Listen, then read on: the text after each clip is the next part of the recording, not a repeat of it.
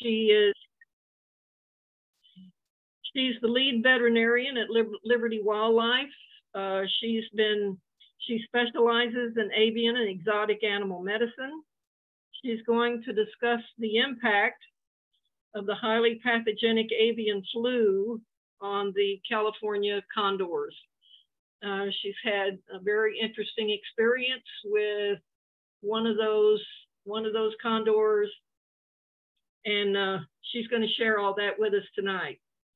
So without further ado, Dr. Lamb, take it away. We'll share the screen for you. All right, thank you so much. I am happy to come and talk to you guys. So this is actually my first time getting to do any public speaking about this event with the California condors. So it's kind of exciting. I have a couple of other talks lined up at a couple of other conferences. So you guys are my first ones who get to hear about this issue with the California condors. So you guys can let me know what you think at the end. Yeah, great. All right, I'm going to go ahead and share my screen because I do have a PowerPoint to show you guys to go through everything. So let me get that up here and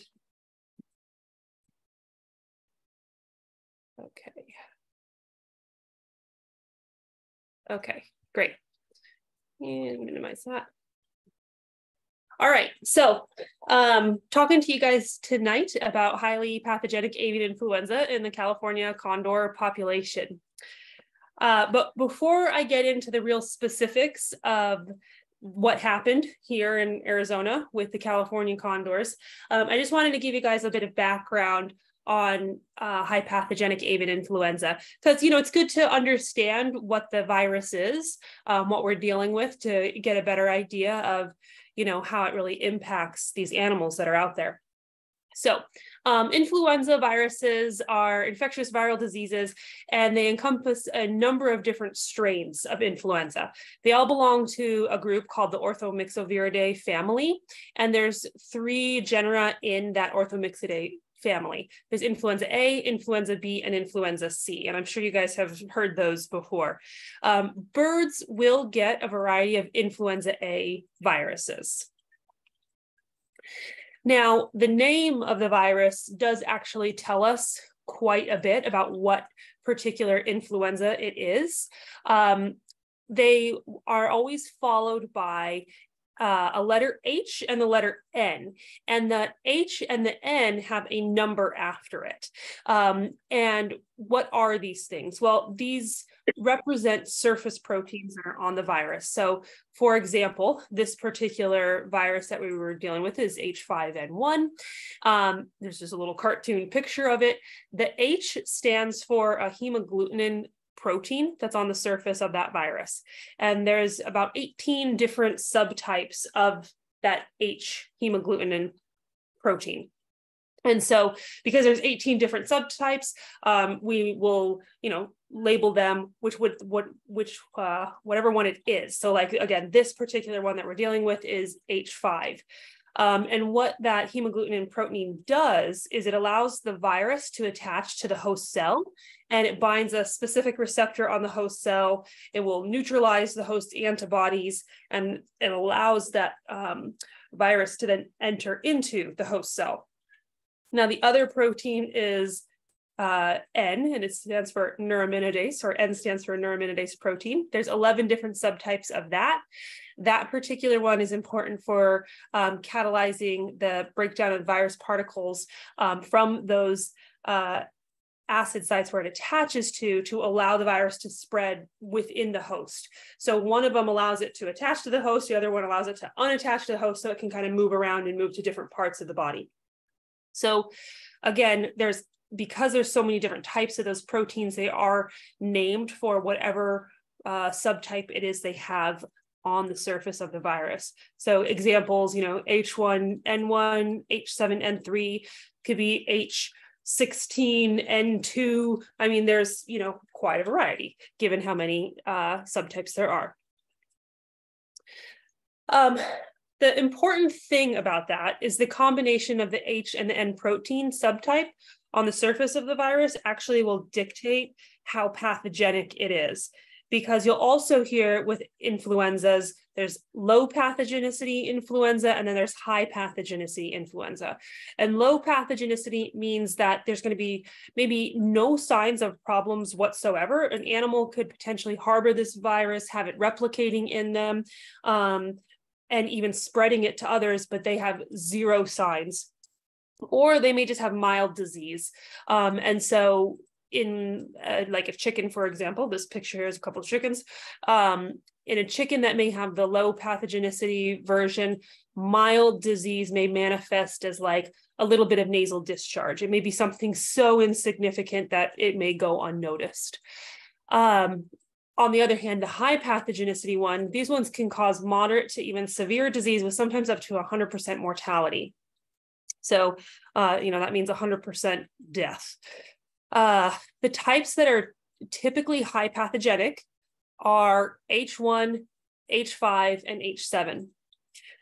Those are the big bad ones. So if we hear that there is a influenza virus circulating that's any of those, it's H1, H5, H7, we start to pay attention as veterinarians or healthcare professionals, because those are the ones that are more likely to be serious. Versus if we hear, oh yeah, there was a case of avian influenza, but it was, H4 something, that it's kind of like, well, that one isn't so big of a deal.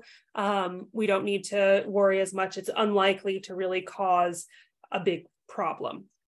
Now, it's important to know as well that when we talk about how pathogenic these are, we're actually talking mostly about how pathogenic they are in chickens specifically.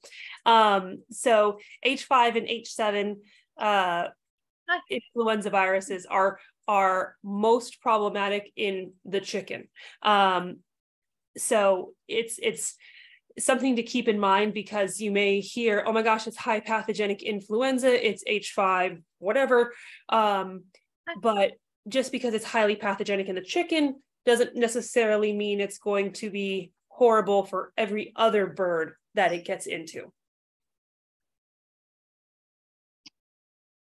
Okay, there's even more to their names. So I bring this up more because I want you guys to understand that you may hear this in so many different ways, and they can all be talking about the exact same thing. So the other way that you will hear influenza virus is named is this very long name that includes the genera, the species that it's affecting, the location where it was first identified, the isolate number, the year it came out, and then the serotype. So for example, at the bottom there, you'll see this A/equine/Saskatoon and then numbers. So A, it's the influenza A genera. The first species it was affected in was the horse. It was first identified in Saskatoon. It's the isolate number 1. It was the first one of this type. It emerged in 1990, and then the serotype is H3N8. So that's just an example of something you might see. So if you see this really long name after influenza, then you get an idea a little bit more about that specific influenza that was causing a problem. So what do we call this current outbreak that we're dealing with? Well, you may hear it called highly pathogenic avian influenza, high pathogenicity avian influenza, HPAI for short. That one's kind of nice to say. H5N1, or the very long name, avian Eurasian lineage goose Guangdong H5 clad 2.3.4.4b. That's really long, and nobody really wants to have to say that. So you're going to see that written. You're not going to hear anybody say that ever. Most likely people are going to be saying H5N1 or HPAI. So those are all the different things you may hear this virus called by. So don't get confused if you hear it by one over the other. We're really talking about the same thing. Okay, a little bit more about the virus. There's DNA viruses, there's RNA viruses. High pathogenic avian influenza, it's an RNA virus. It contains 6 segments of RNA, and it codes for 10 viral proteins. So just a little bit of fun science knowledge for you guys. It's an envelope virus, and the reason this is important is because envelope viruses tend to be less stable outside of the host, which can be used to or we can use it sort of to our benefit, because influenza viruses prefer temperatures below 70 degrees. That should say Fahrenheit, not Celsius. I'm catching that right now. It's temperatures below 70 degrees Fahrenheit. And then they also prefer a moist environment. So right now, where our temperatures are not even getting, down into the 70s whatsoever, and it's, a bit dry, we're not really having a lot of problems right now because the virus is not liking to survive outside of the host right now to kind of maintain in the population very well. But when we come to, cooler temperatures and times when it's not as dry and there's more moisture around, that's when we are likely to be seeing problems from this again. With shedding of the virus is shed in respiratory secretions and also in the feces. So like when one animal has this virus, it is going to either, have secretions like from the nostrils or like coughing up stuff from the respiratory tract itself, and could spread the virus that way, or passing in the stool. And it actually survives longer in the stool than it does when it is excreted from respiratory secretions. And animals will contract this from others by the oral route. So they have to ingest it or inhale it in some way. It can actually be aerosolized up to 3 feet away. So, that is problematic because if you're in a room with an animal that has this, if you're within 3 feet of them and that animal sneezes, coughs, or dry fecal matter gets aerosolized in some way, you could potentially be coming in contact with it. And it can be spread on fomites. And what fomites are inanimate, on non-living objects that it can attach itself to and spread from one place to another. So that's going to be things like our clothing, shoes, papers, pens, objects that the virus got onto and then gets transferred somewhere else.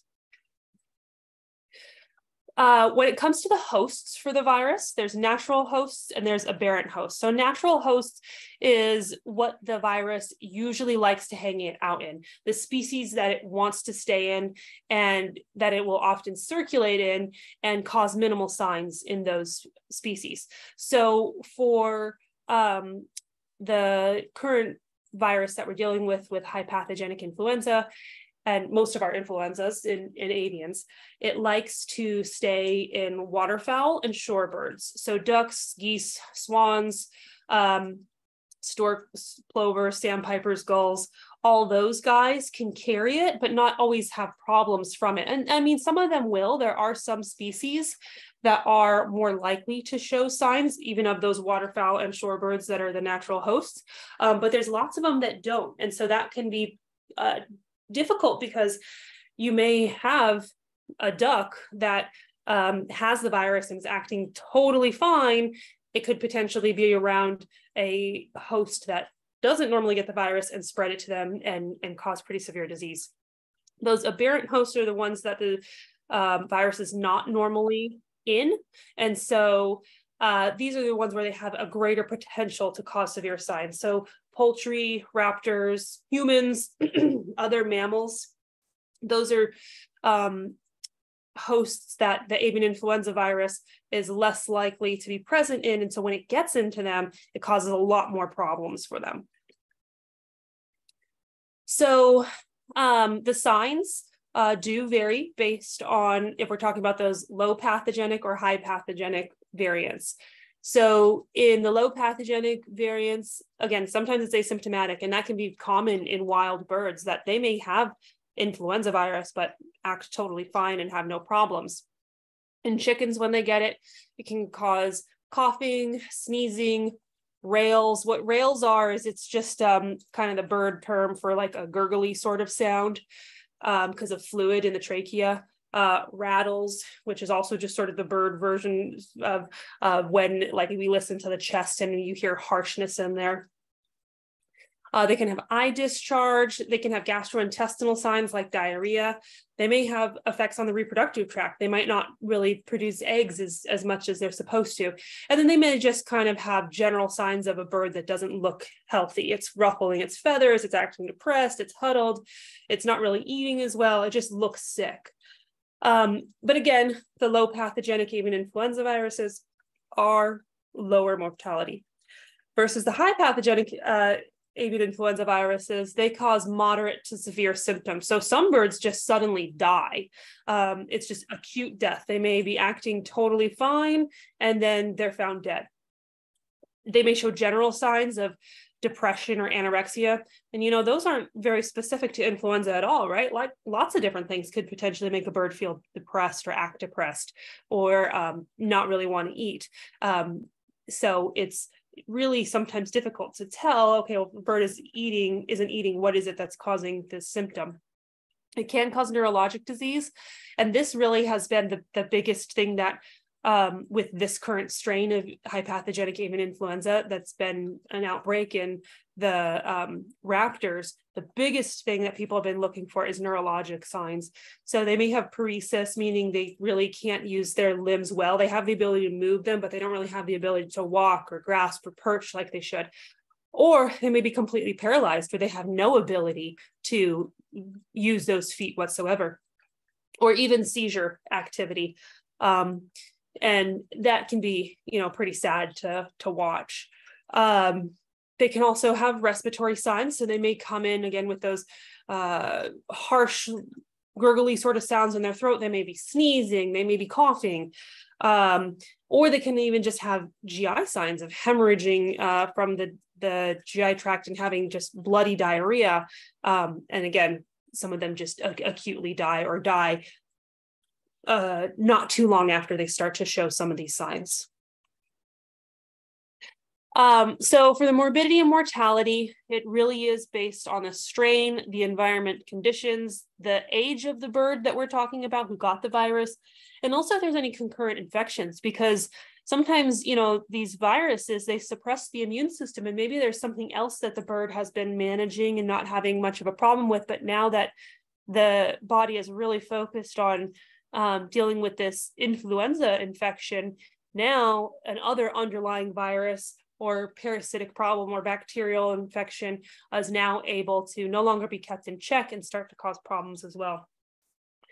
For that low pathogenic influenza, it's usually high morbidity, and morbidity meaning disease, but low mortality meaning death. So mortality is often less than 5%.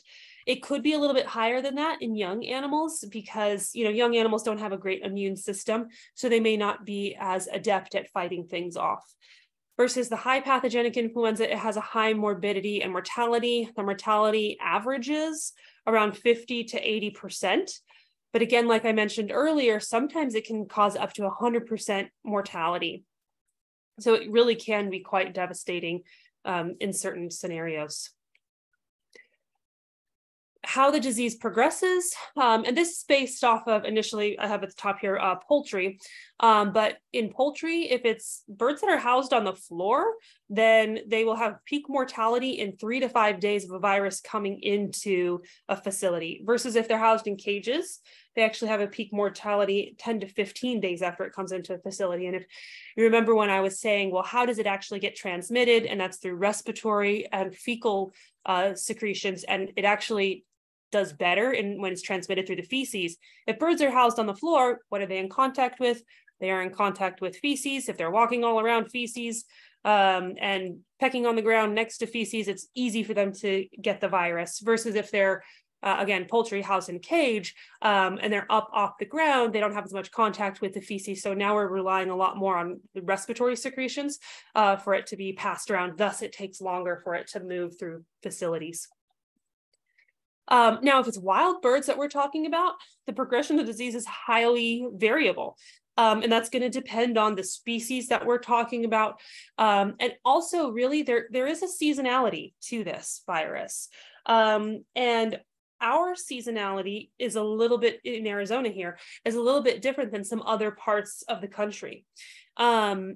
So when this strain of high path avian influenza first started peaking up and being a problem, in the Midwest, it was really being a problem in the summer months. But in the Midwest, in the summer months, as we know, it's quite different from here. There's a lot more moisture, and the temperatures are not as hot here in certain areas, So they were having their peak mortality in the summer, like spring, summer, versus here, we were having problems in March. So a little bit of information on our current outbreak. This information is updated as of yesterday. You can go to the USDA APHIS website and actually follow the changes with this virus, what it's doing across the country, how many birds are affected. So I looked into it yesterday to see where we were. And in wild birds, there's greater than 7,000 reported cases. In Arizona, we've had 52 cases reported. In Minnesota, they have the highest number, and they're at 608 cases reported, and that's wild bird specific.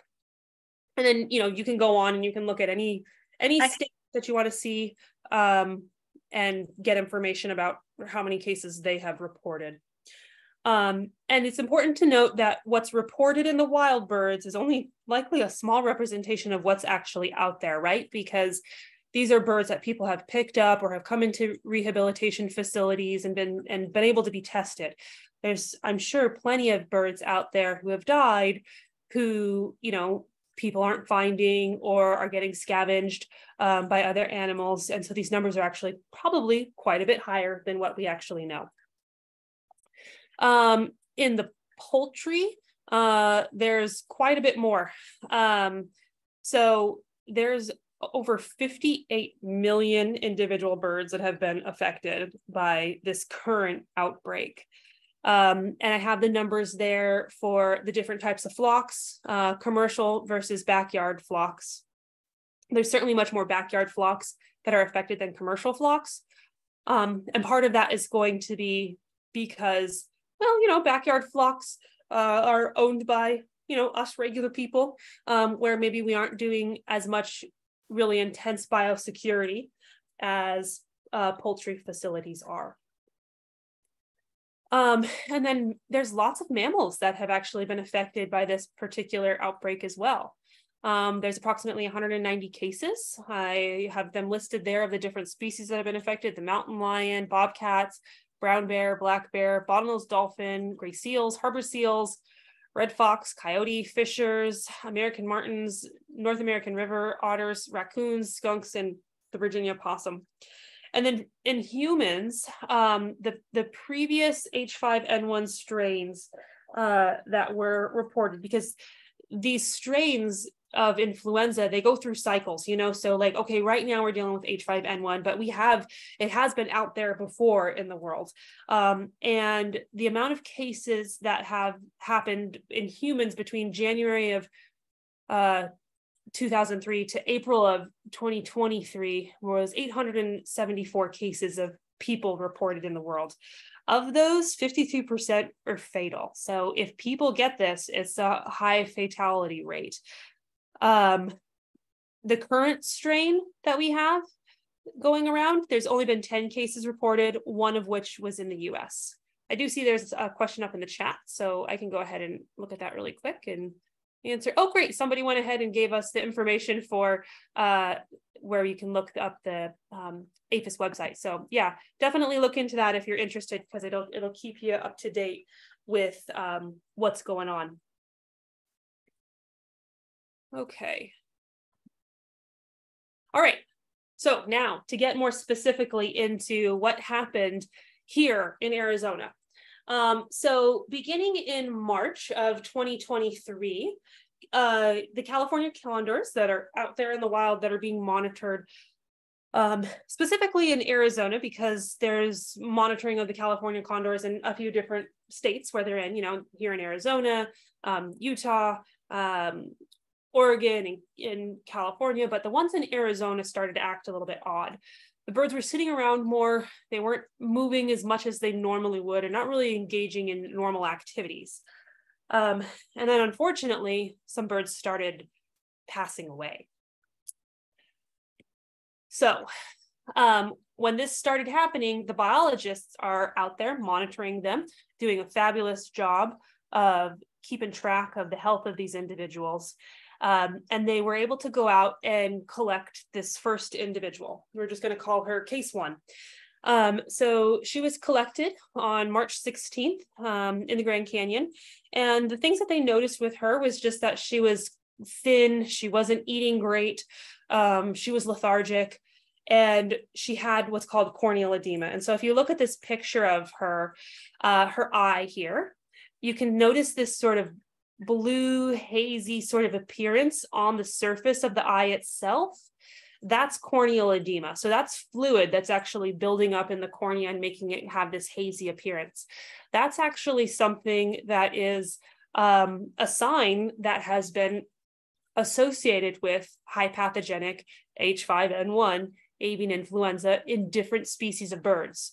So if we're seeing that, that starts to make us worried that, okay, we might have this influenza on our hands. So they collected her and got her into Liberty Wildlife, within 24 hours of getting her. She was tested for high pathogenic influenza. But when she first came down, we didn't have the appropriate media that was necessary to do the test. So they tried to do the test on the media that we did have available to us on a couple different dates, but the lab said they didn't like the media that we had utilized. And so they weren't able to run the test because we're testing for a very important virus. Like the lab's criteria are very strict for what they will, how they allow testing to come in on what media and all that sort of stuff. So we had to wait to get the appropriate stuff that we needed to actually do the test. But by the time that we got the appropriate media to do the test with what the lab wanted, we were now at March 29th. And at this time, when we swabbed her, then she actually came up negative for the virus. So those first 2 times we tested her, she probably was positive, but we can't say that because we don't actually have the lab's confirmation of it because they wouldn't actually run the test. But it looked, she looked suspicious for the virus. And interestingly, the day that we were able to do the swab on the appropriate media, that was the same day that corneal edema on her eye resolved. So she was actually starting to make improvements by the time we actually got to do the test. So she had signs of this virus for actually 13 days, which is kind of a long period of time. So that was sort of interesting. And we were able to later on do serology with her, which is where we are testing her for antibodies to see if she had the virus or not, to see if her body was exposed to the virus, did it make appropriate antibodies to this virus, and now she has some level of protection. And in fact, when we did that test, we found that yes, she actually did have antibodies to the virus. And she has sort of persisted with her antibodies to that virus. So yes, she was an individual who had the virus. We just weren't able to actually get the confirmation because of the issues with initially swabbing her. There is going to be a little bit of information in here that I'm just going to briefly touch over that is really more for if you're interested, but I'm not going to go through it in every case, just to give you an idea of what else we did with these birds while they were in Liberty Wildlife and how we were caring for them. So all the birds that came in, they did get subcutaneous fluids, so fluids underneath the skin, and they got these every 12 hours until they were either no longer dehydrated or they were starting to eat on their own, because some of these birds were coming in just not wanting to eat, and we needed to keep them hydrated well during these times, because if they're not eating, they're also not drinking, and they can become dehydrated easily. And when you're dehydrated, you often don't feel great. It makes them feel more crummy, and also isn't very good for the body. So we needed to support them with fluid therapy. We also did anti-inflammatory therapy for them as well, because the anti-inflammatories were meant to try to stop that inflammatory process that's going on in the body, of the body trying to combat the virus, but also all the damage that the virus is doing is inducing a lot of inflammation. And inflammation is good to a certain level, but too much is not so good. So we were trying to stop that from being too excessive. The problem with condors is they're a vulture, and vultures are known to be a little bit more sensitive to certain anti-inflammatories. Studies are showing that this particular one we used, meloxicam, seems to be the safe one for use in them. However, we still have to be somewhat cautious, and especially since we're working with an endangered species, the last thing we want to do is cause harm, right? So they only got one injection of this anti-inflammatory, so that we're trying to like head off the inflammation that the virus is causing, but also not do damage ourselves. We also did vitamin B complex, because vitamin B complex is just a great sort of supportive care that we can do. It helps stimulate their appetite as well. So we did that for a few days into her stay until she really started to want to eat on her own. We did several additional tests as well, and I list them out here so that you can kind of see there was a lot of stuff that was done with these birds. We were looking at regular red cell counts, white cell count. We were doing what's called a biochemistry profile, where we're looking at how the organs are functioning, what's their liver function, their kidney function, what are their electrolytes, what are their fat levels. We're doing what's called a protein electrophoresis, that's looking at their protein levels, and we're seeing what the inflammatory response is to this virus. We're also testing them for other known diseases. So chlamydia is a infectious disease that is out there in lots of different species of birds. So we're testing them for that. We're also testing them for aspergillosis, which is a fungal infection that can happen, particularly in birds that are in a captive setting when they're stressed. And so we wanted to make sure that, they're not immunocompromised with other problems. And also that while they're staying with us, we're being as cautious as we need to be to make sure that these animals are staying healthy, or trying to get them to a point of being healthy and not having other diseases cause problems. And then, because it is just unfortunately the most common thing that California condors die from is lead toxicity, we were testing their lead levels as well, because we wanted to make sure if anybody had lead toxicity on top of influenza, we were covering them for treatment with that. We're also testing them for copper, because that is a newer thing that we're looking at in California condors specifically, to see what their copper levels are, since the plan and hope is that most people are going to be transitioning over from using lead bullets to copper bullets. In some states, it's mandated. So trying to make sure that, we aren't these copper bullets that people are going to be using aren't going to be, also causing problems in any way for them. So with this first case, she actually started to improve about 5 days into her stay. And then her appetite and that corneal edema, that haziness on the eye, had resolved by 13 days. We then did a series of follow-up tests to really ensure that she was truly negative. And we tested each bird once they were doing better with their clinical signs. We tested them on a weekly basis, and we tried to get 2 negative tests before we said, okay, with 2 negative tests, you're okay to move out from these quarantine areas, because these birds were being put into a quarantine area where the amount of people that were allowed to walk into that quarantine area was very, very, very limited, because, we have to worry about not only these birds, but we have to worry about all these other birds in the facility, that we're not transferring things to anybody else. And then we also have to worry about all the people who are involved with these cases. So it's a very limited number of people who are allowed to interact with the birds. And when people were going in, it was fully gowned up with N95 masks and appropriate footwear and coveralls and things like that, so that we were really not tracking anything in and not tracking anything out. All right, the second case came in on March 29th. This one, we had the appropriate media at that time, so we were able to test him and was found to be positive. We did try to do serology testing on this one, but unfortunately the sample was not really a good sample, and we weren't able to tell what her titers were. Now, she got the same sort of supportive care. She got fluids, she got anti-inflammatories and vitamin B, and she got all the same additional testing that first case did. However, on her additional testing, she was found to have a slight increase in her lead level. I have it written down here. And so she did start chelation therapy, and that's what this is, chelated with calcium EDTA. Once we found that her lead level was a little bit high, and this actually isn't so bad. Condors can sometimes get their lead levels much higher than this.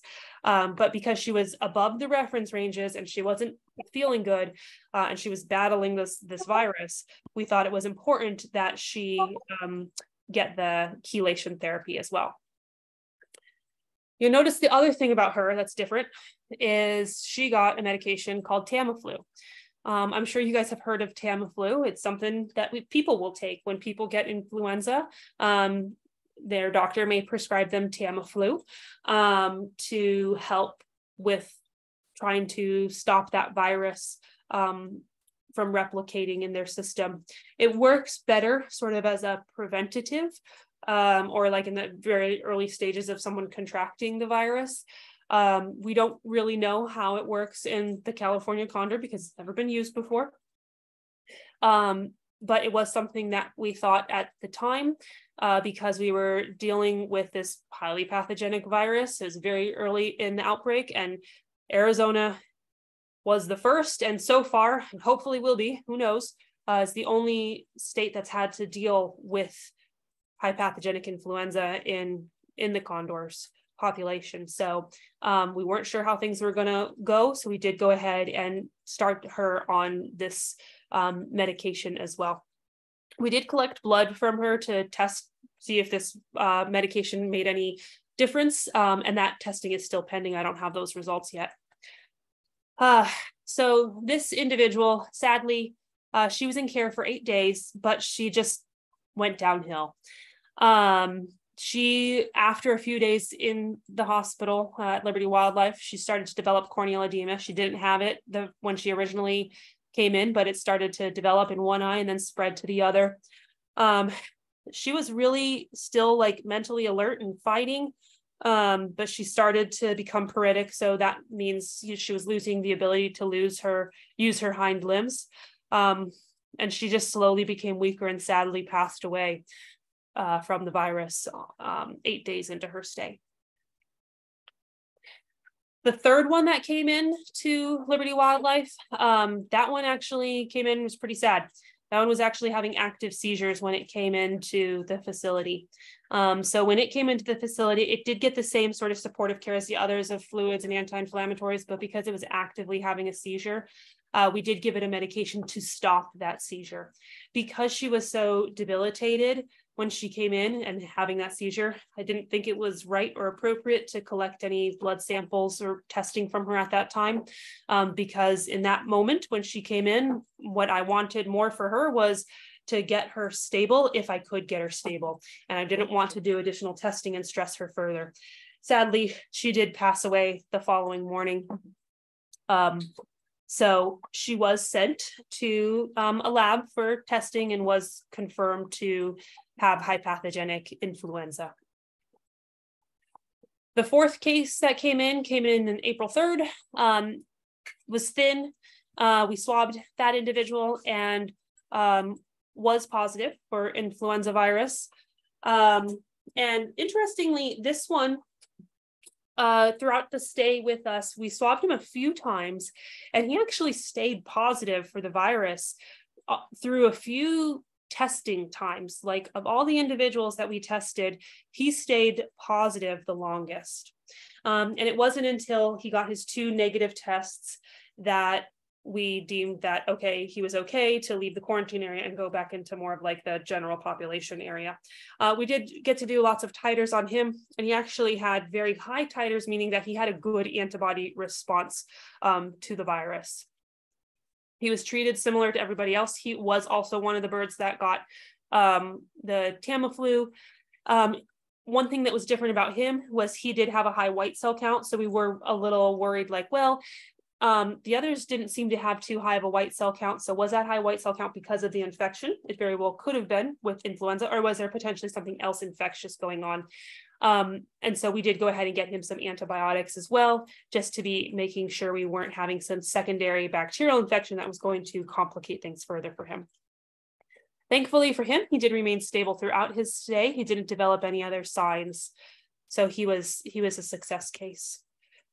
The fifth one that came in on April 7th. So you can see we were really getting these birds in kind of rapidly.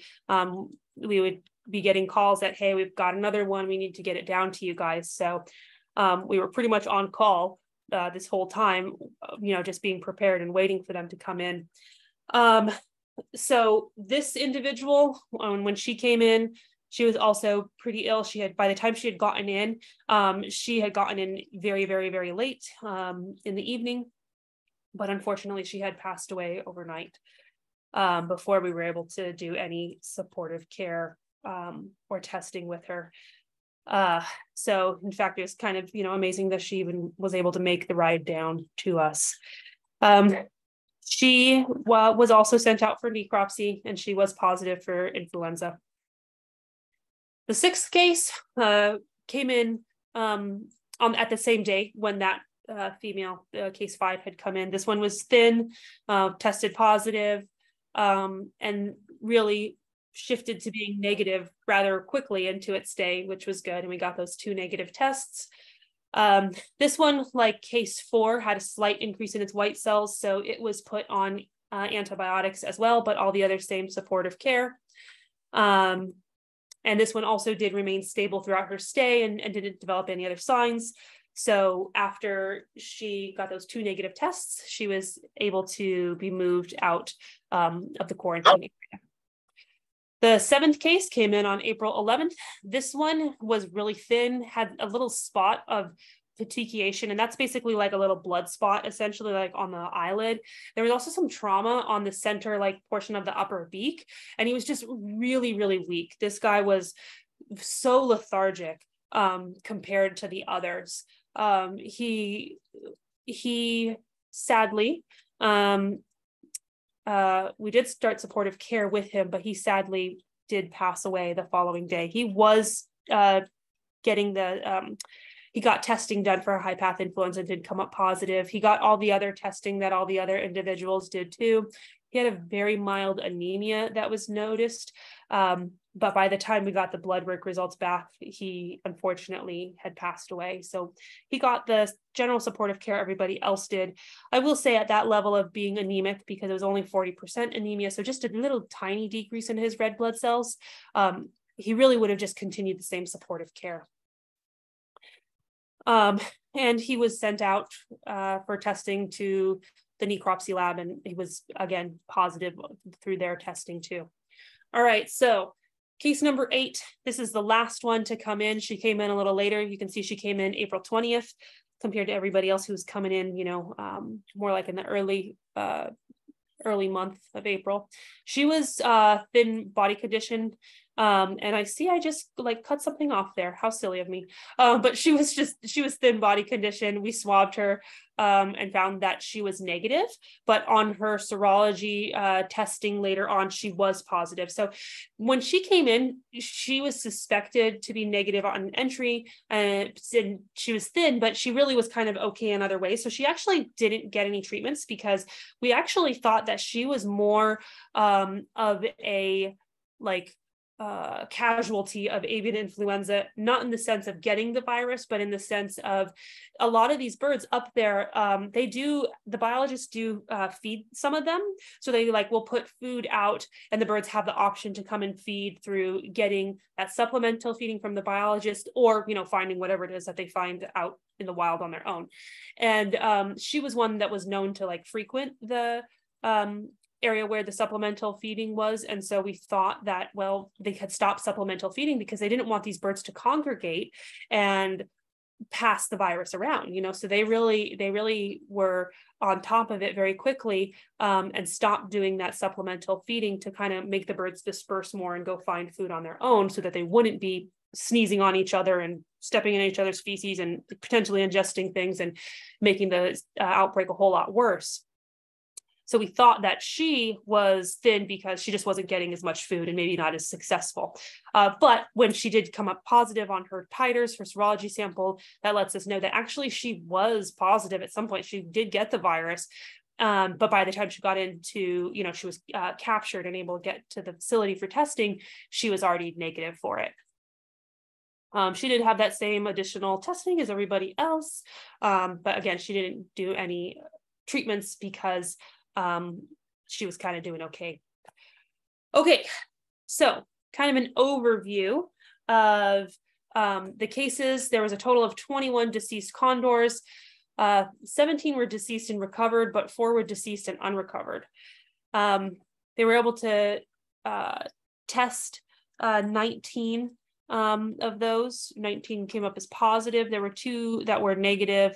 One was case 1 that the serology was positive, and the other was case 8 that also had the positive serology. So even though they came up negative on their testing, we know because of their serology testing, their antibody levels, that they were positive. So just some basic statistics of what we dealt with at Liberty Wildlife. 8 out of the 9 condors that we dealt with at Liberty Wildlife, starting March 17th up until current, had high pathogenic avian influenza. Of those, 4 died and 4 survived. So we had a 50-50 survival versus death rate, which is sad. Of course, we want them to survive. We want them all to survive. That being said, I know some other rehab facilities that when dealing with this virus in raptors had a greater than 99% death rate. So is it that the condors maybe don't have as much of a problem with high pathogenic influenza as some other raptor species do? Is it that we were able to get them supportive care that got them through it? Hard to say. We don't really know. But we had about 50% that survived. Just some information on the medication that we used, the Tamiflu, since that was the most specific thing that's made for dealing with influenza.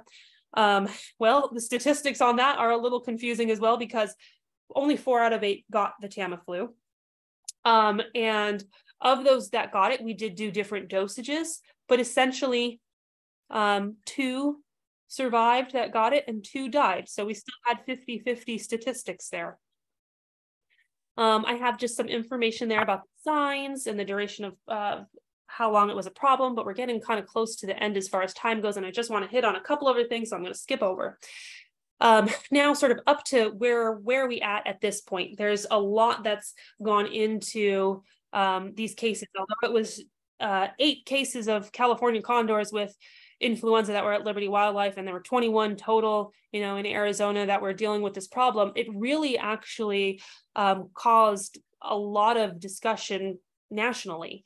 The California condor is an endangered species, and we don't want to see the California condor go extinct, right? So there's a lot of people that rallied together and, spoke to the USDA APHIS authorities, and they went ahead and authorized the use of H5N1 vaccine in California condors. And I know that may not seem like too much because, hey, it's a vaccine, why can't we use it? But the fact that the USDA authorized this vaccine to be used is huge. When we use this particular vaccine in the US, it does actually affect our trade with other countries because at this point, we're no longer, really functioning as a country that can say we are free of H5N1. And that really does affect how the poultry industry works essentially worldwide. So the fact that the USDA allowed us to do this vaccine is really quite amazing. So they started off with doing some vaccine trials in vultures, and they had 20 vultures. And they divided up into a couple different groups and how they did the vaccine trials. Some just got one vaccine, whereas others got 2 vaccines. So they got like a booster 3 weeks apart, whereas one group got just a single vaccine, and then they're monitoring what their antibody responses are. And so we're still getting information from that, but so far the birds from those studies are doing great. We've actually gone on to do it in California condors now too. So there aren't a ton of California condors that have been vaccinated to date, but it honestly just started in the last couple of weeks. So this is an evolving thing. Now the question is what's going to happen with the wild California condors? Are we going to be able to vaccinate these birds? And the thought is maybe we'll be able to do it opportunistically, but there's still a lot of discussion as to with how we are going to be able to do that, when we're going to be able to do that. So there's still more to learn. Now, the little bit of light at the end of the tunnel here. Just a fun little story that I'm sure some of you guys have heard at this stage. So with case number 2, the individual who came in, who was with us for 8 days, who really was a fighter as far as patients go, and by that I mean she was a strong bird. She was really seemingly trying to survive, and we had found out after she had passed, her mate was still out there at the canyon, and he was still hanging out at his nesting site, and the biologists were watching him. He wasn't leaving the nesting site, and so they presumed that there must have been an egg in that nesting area that he was trying to be the father for. His mate wasn't coming back. He was trying to care for this egg. And so the biologist made the decision to go ahead and take that egg, because if, we knew we lost the mother, and with the father being a really good father and not leaving that egg, nobody wanted to lose him or have him, be in contact with viral particles in the cave where the egg was and him come down with influenza. And then we lose him and then also lose this possible baby. So the biologist made the decision to let's go in and let's get that egg out of there. And give really more the father a chance at survival is what everybody's thought was. But they sent the egg down to Liberty Wildlife, hoping to, that maybe this egg was viable, but nobody really knew. So Liberty Wildlife housed the egg, took very, very good care of this little egg. She came into the facility, the egg came into the facility on the 17th of April.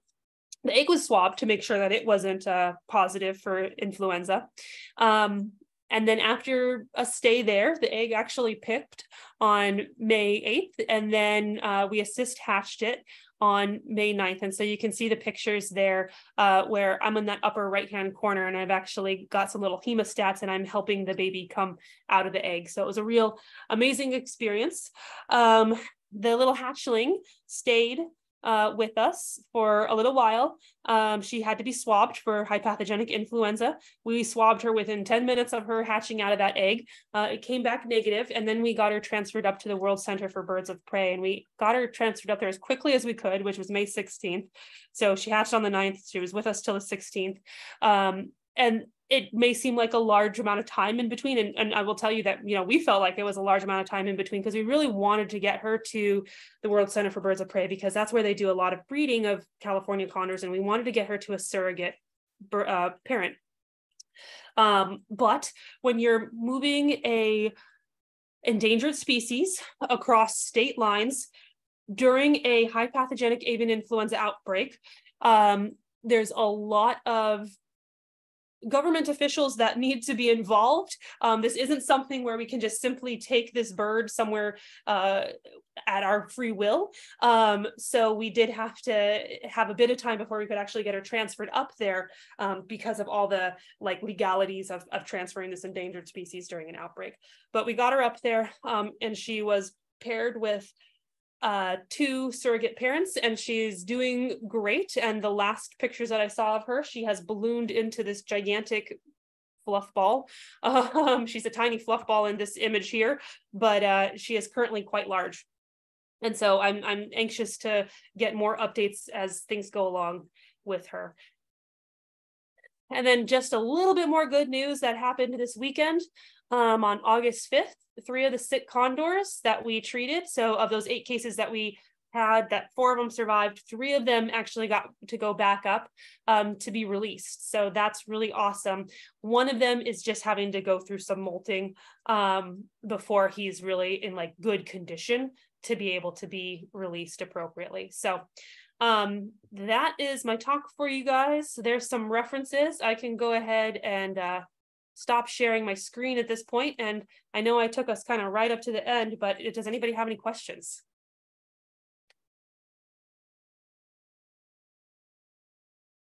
Let me pull up the chat here. Says, when you identify birds in the wild with HPAI, is it extrapolated to the general population to guess how affected the entire population is? Well, I mean, at this point, it's just sort of for the wild birds reported. It is a little hard to extrapolate, you know. It also depends a little bit on the species we're talking about. So there's going to be more testing. Well, currently there has been testing going on in other states with different species of wild birds, trying to get an idea, doing the serology tests like we did, where we're testing the antibody levels in other species to see like how many birds actually out there are affected by this. So I know that some of that testing is going on currently. So we'll definitely have more information in like the coming years of how this has really affected wild birds. Let's see.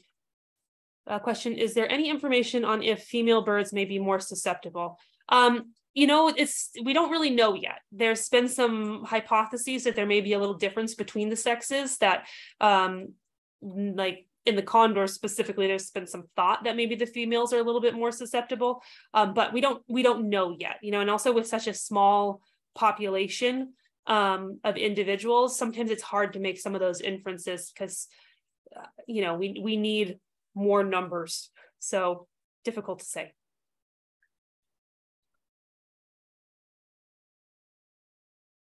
So did you address the question about how did you it looked like they were housed together?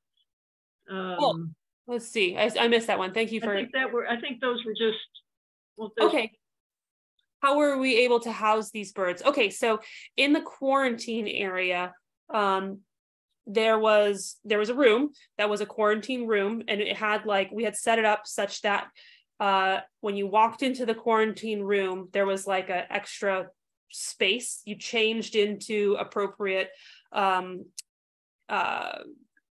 gowning and everything like that to maintain safety for yourself and safety for the birds. And then we walked further on into the room, and in that room, when the birds were sick, they were housed in individual cages. So like nobody was housed together in a cage, but there were multiple individuals in the room, or had the potential to be multiple individuals in the room at a time.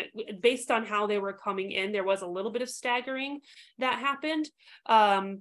But when there was more than one individual in the room, they were in different cages, and we tried to have them like at least having a cage apart so that there was space between them.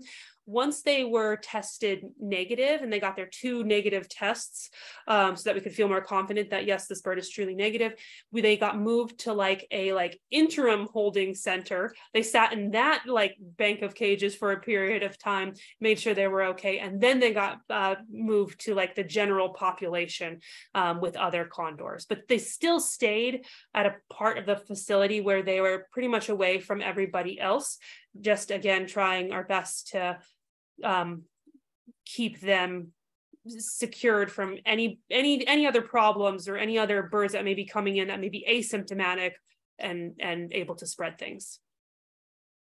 So I have a question for you, Dr. Lamb.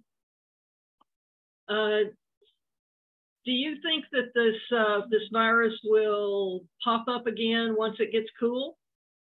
That's the worry. I mean, honestly, yes, that's what we're really thinking is likely to happen.